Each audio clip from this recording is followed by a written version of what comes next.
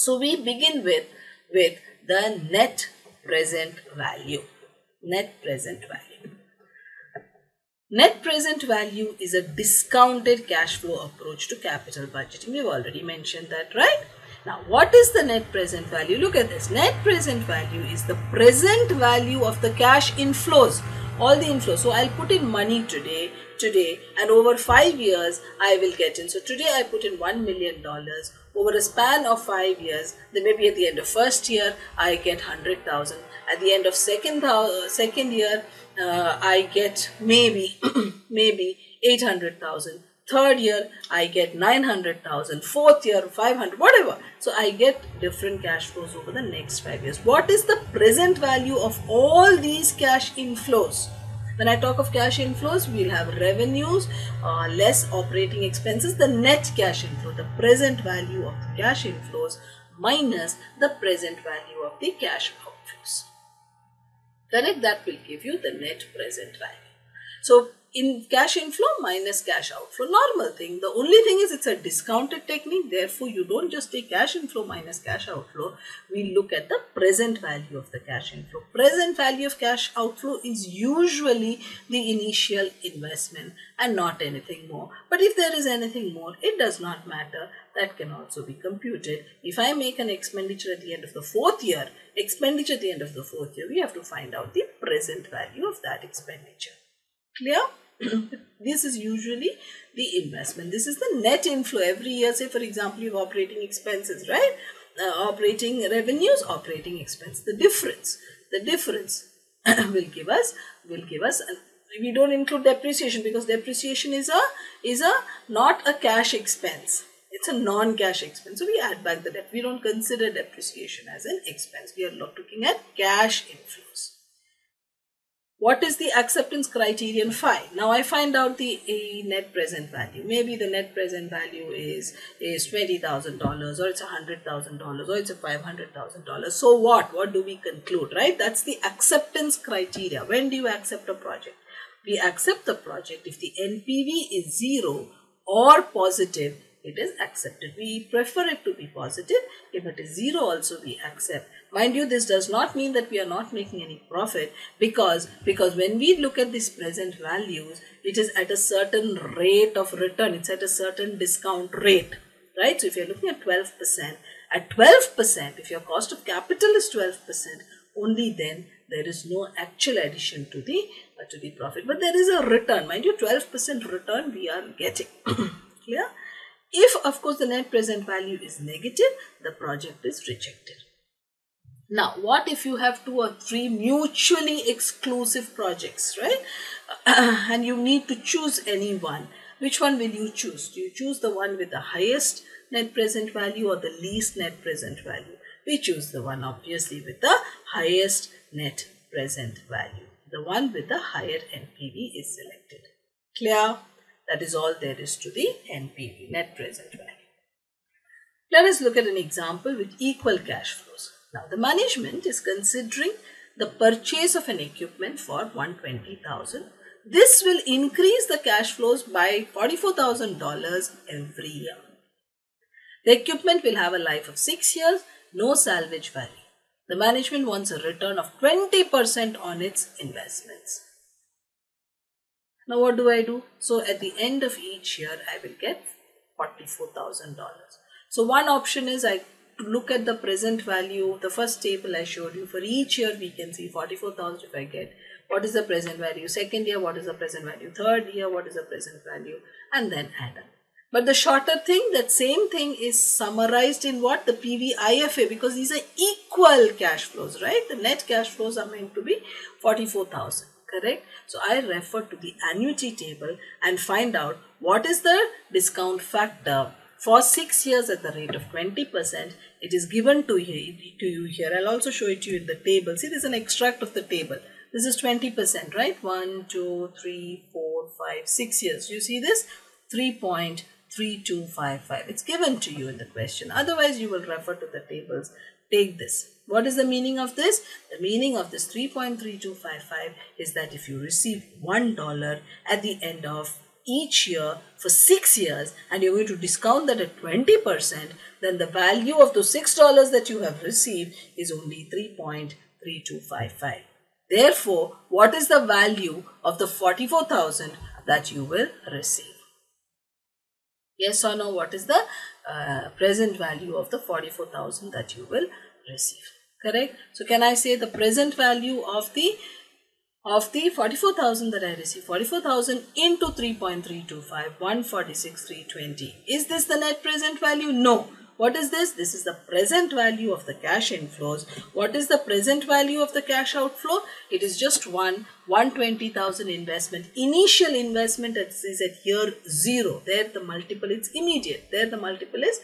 So today $1 is equal to $1. So I multiply into 1. There is no other discount factor. It's as of now. The time value, there is no time value. You're doing it immediately, correct?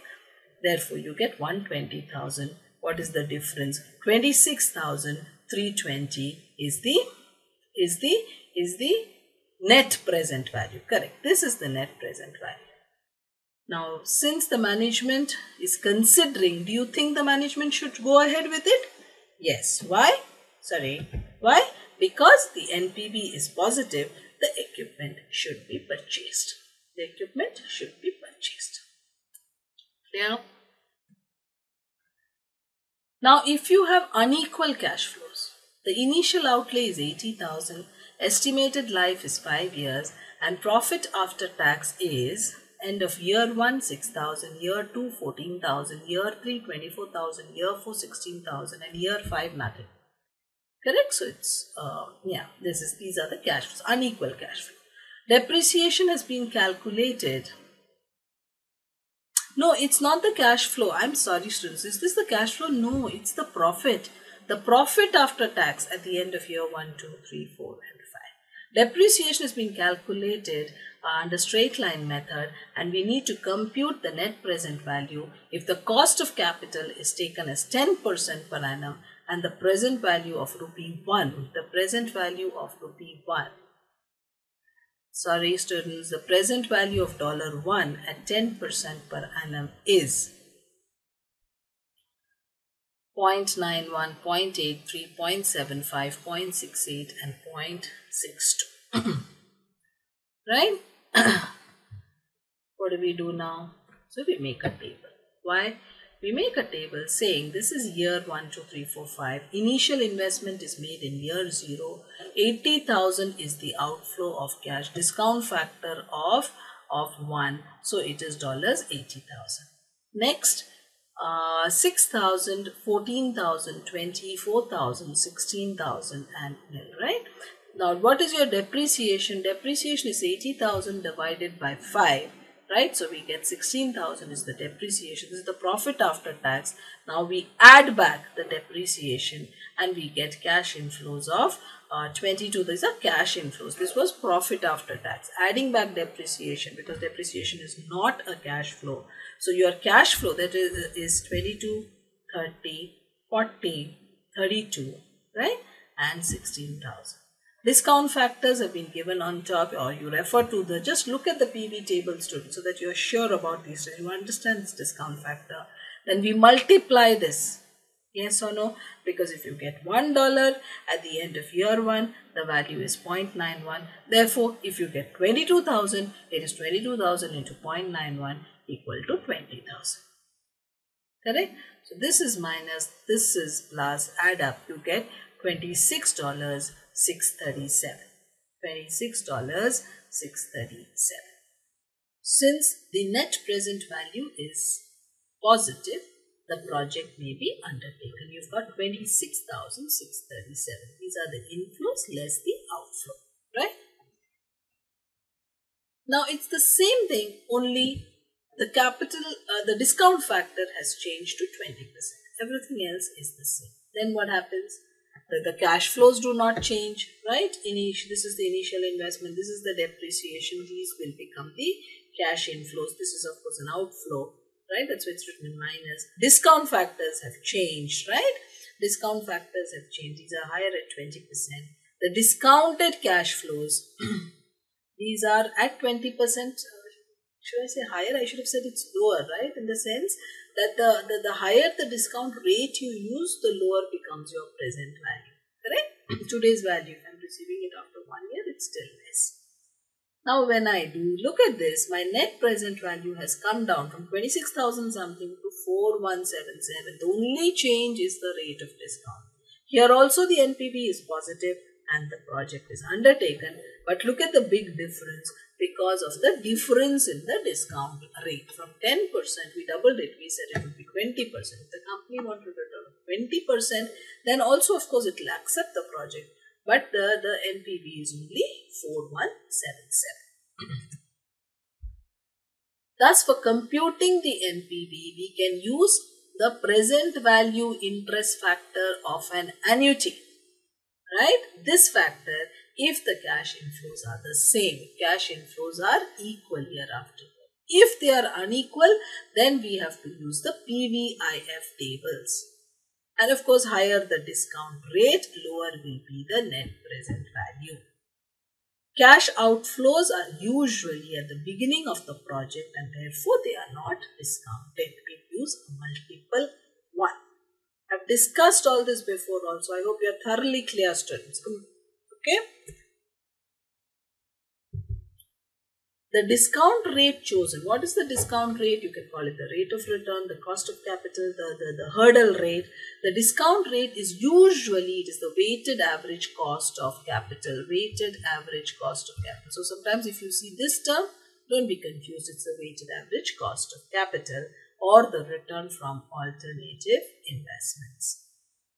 It's usually the weighted average cost of capital. So my cost of capital, what is the cost of capital? What is my capital? Equity, debt. What is the cost of equity? What is the cost of debt? I make a weighted average of the cost and arrive at the weighted average cost of capital. So usually they use that as the hurdle rate or the discount rate. Or if I can put this money in an alternative investment, I would have earned 10%. Therefore, at least 10% I should earn here, and therefore that becomes the discount rate. Clear? Higher the discount rate, of course, lower the NPV. Lower the discount rate, higher will be the net present value. You're clear on that. Now, greater the risk element in a project, higher should be the discount rate. This also we've discussed before. Remember, even if I wanted 12%, but it's a very risky project, then I better put it as 15% so that I have to earn that. It's a riskier project. Obviously, I need higher returns in order to take the risk of venturing into this particular riskier project. Correct? Now, we could make a graph, just like we did this 10%, 20%, we could make a graph plotting the different NPVs at different rates of discount, and this is called the NPV profile. NPV profile, don't worry too much. I'll do one thing. We'll discuss NPV profile separately in this particular module. We'll take it as a topic of its own. Okay? It's nothing but a graph which will show different NPVs at different discount rates. Here you saw, no, it was different. One was 4,000 something.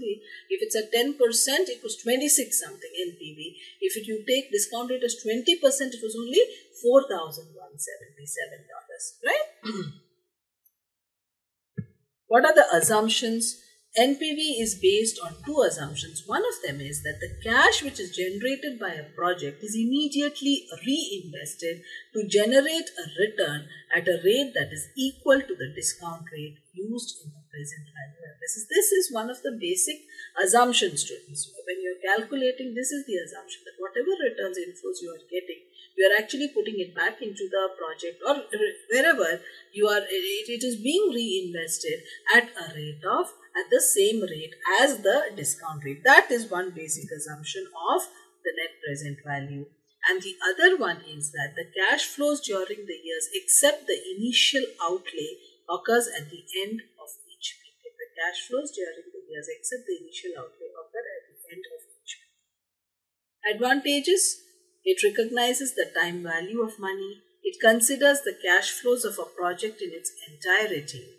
And the NPV represents the contribution to the shareholders' wealth. So, of course, this it recognizes because you are looking at the discounted cash flow methods. It recognizes the time value of money, and unlike the payback method, here it looks at all the returns. Payback, you remember, it was only looking till the money is recovered. They don't look at the returns after that, right? And of course, if this is one calculation I get. What is this net present value? It is actually the contribution to the shareholders' wealth, because you've got a certain cost of capital. This return is more than that, and that is the addition to the shareholders' wealth. What is the limitation of the NPV? It is more difficult to calculate because each future cash flow has to be discounted to its present value. Obviously, that is one of the disadvantages. Now, when two projects have different lives, the NPV method by itself will not be satisfactory. This also we will discuss later. Correct? That's another problem. What is the discount rate? That becomes a little arbitrary. You want to take it at 10%, 12%, 15%. That is slightly difficult. It's arbitrary. It's theoretical. I mean, we compute, but we may not be. I mean, there is an element of subjectivity here when you arrive at the discount factor. The assumptions about future events may not be reliable. Nothing can be done. We make the most intelligent, rational decisions that we can based on whatever information we have. The results are in absolute dollar amounts, does not indicate the actual rate of return. There is no rate of return as such. I don't know what is the rate of return. I know it's a positive NPV or a negative NPV, but I do not know the rate of return. Right? Not very serious limitations. So this is the most popular method actually used for evaluating capital investment decisions.